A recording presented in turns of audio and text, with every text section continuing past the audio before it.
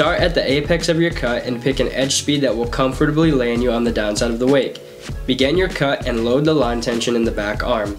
As you leave the peak of the wake, gently pull on the handle toward your body, loosening the line tension for the handle pass.